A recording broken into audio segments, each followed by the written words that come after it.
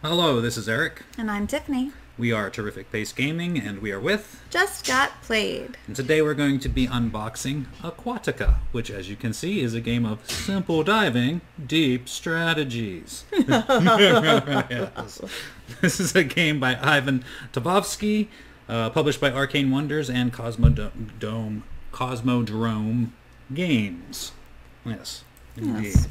And... it is for fish 14 and older. 1 to 4 kings and queens can play this game, and it's going to take about 60 stingrays or 60 minutes. Am I right? Indeed.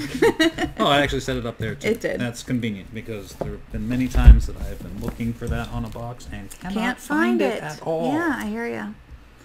It's frustrating. Yes, indeed. I like their iconography too. Oh, of the fishes and the stingrays. Yeah, it's cute. Excellent.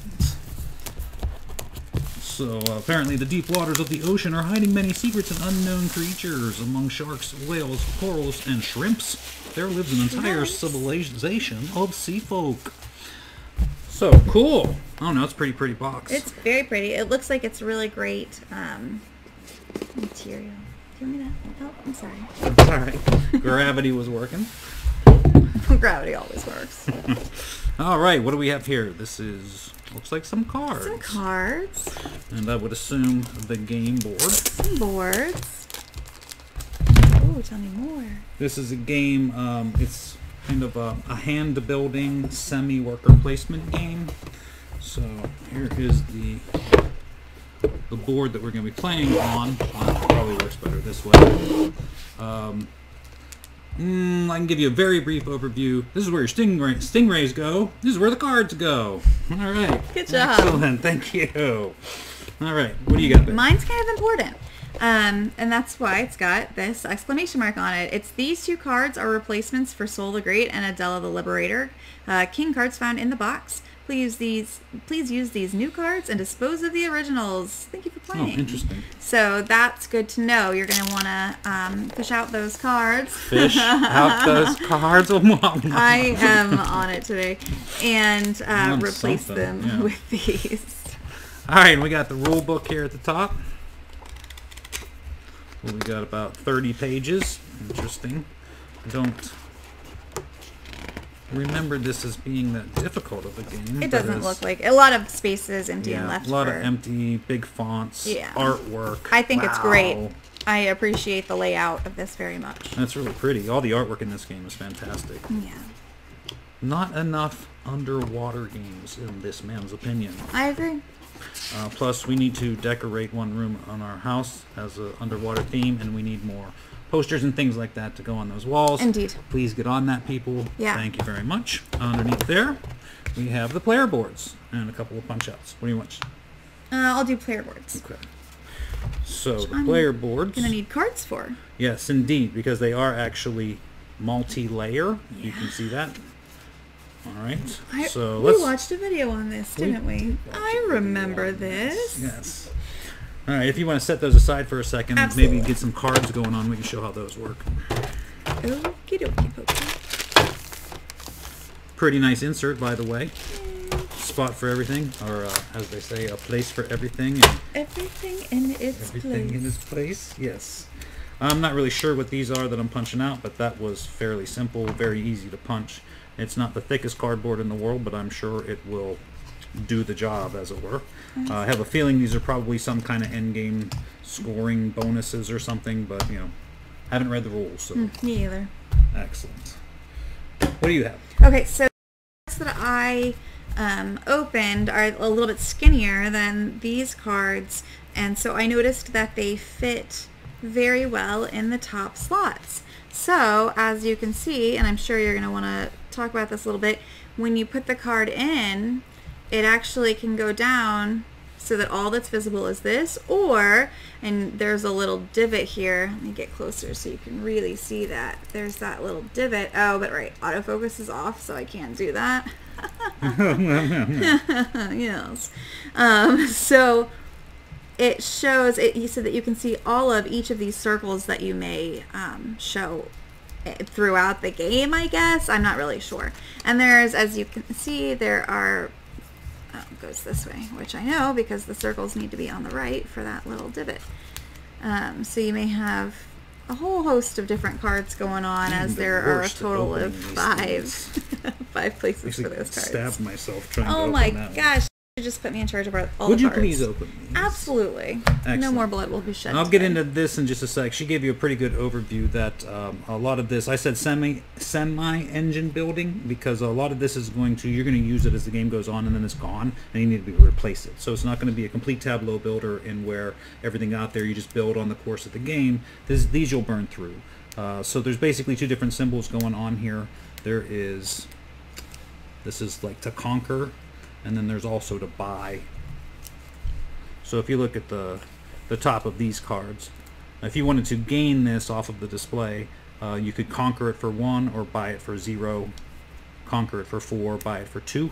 So you're going to have these coins and trident symbols everywhere, and they're going to be used to do other things. So for instance, in the hand of cards, which is going to be these kinds of cards that you have, which are going to give you actions that you play when you play a specific card, you may decide to conquer something. For instance, you want to conquer that one, it's going to cost 4. If I don't have anything in my hand, I could go, I'll pay, well, let's move this one up here. I'll pay 2 and 3 for 5, now I can conquer it.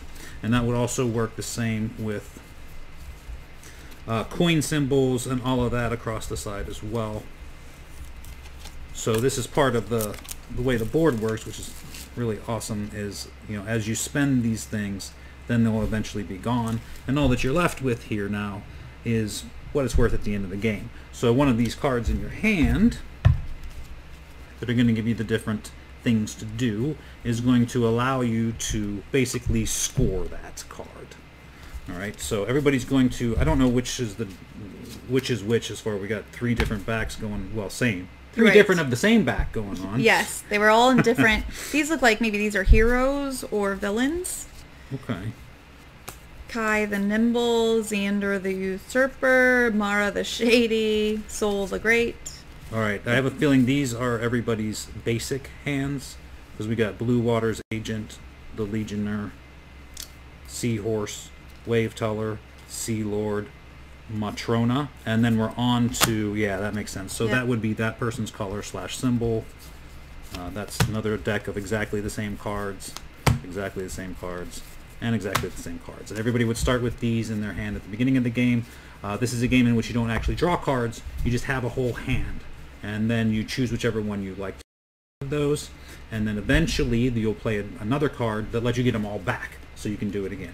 One of my favorite game mechanisms, actually. Yeah, that's true. You make us play a lot of games like that. I do, yes, because they are fun for me. Yes. So aside from your 4 main decks over here, and all of the locations or whatnot that you would be using as, conquering, buying, using as part of your engine, then you would also have, these are the other cards that you would be able to buy off of the market. So these are just going to give you upgraded actions, different actions. I didn't really get into what any of them are, so it wouldn't make sense to try to explain why this is superior to something over there. But as you can see, there's a good chunk of these, which you would then buy off of the market as well, to add to your hand, to play at any point in time, and then get them all back also as well. On top of that, we have basically one more piece to go here, and this is lots of stingrays. Lots of stingrays. Stingray explosion. I'll be purple. And the stingrays are fairly cool as well. First of all, these are really well made. They just feel great.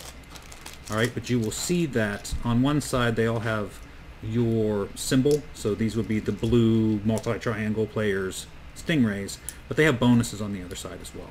So as long as they were in your possession, just like these cards, you could say, I'm going to spend a coin to do something. And then at a certain point, they would all get flipped back over to the other side as well. And then in addition to everybody's set that are the same for all the different colors, there's another set that can be gained, I believe, off the market or certain cards, as it were. And these are going to have all kinds of other bonuses. Yeah, I think that might be it, because it does definitely say +2 Stingray there. So I'm sure it works in there, especially because the purple is the coloring. I don't know if you can see the purple very well on there. That's one of the only criticisms that I've heard of this game, really is that it's really hard to see the purple on these. Quite frankly, it's not that bad up close here, but if it was a little dark, it might be a little rough. It might be, or if you have any kind of color blindness, I don't know, because I'm not colorblind, so I don't know, but I can see how that might blend together. So as you see, there's a ton of these, and they're all going to have different bonuses and whatnot on those as well. So just, you know, circling back real quick, as I said earlier, this is basically your main board. It's going to have the market on it. This would be where you could get scored. So, for instance, whatever this symbol means, you're the first person to do that. Oh, I'm sorry, you're right. So, for instance, whatever this symbol means, if you were the first person to do that, you would sacrifice one of your stingrays and put it up here. Now, the good thing being you get a bunch of points for that. The bad thing being you're down a stingray. That stingray's out of the game now, yes. Oh, sorry, green. Indeed, sorry, green. All right, so that actually makes sense what these are. I'm sure these are just going to be a way of randomizing what we're actually... There, I did it again. What we're actually scoring this game. Okay. Interesting. Okay. I wonder, I don't know, I wonder if this is like base game, like, and then once you've played this and you're... It probably says that. If this is your first game, use these, the board. Yes, as they will be probably the most friendly and... friendly interactive anyway, something like that. And then of course down here, would be, as I said, you know, where your different locations and then the different character cards would be for you to possibly buy. If that all makes sense. And overall, that just about does it. And this has been Aquatica. Let me make a bigger stack of stuff going on here. Oh, good. Aquatica by Ivan Tuvodsky. Indeed. All right, well, thanks for joining us. And we will see you next time. See you next time.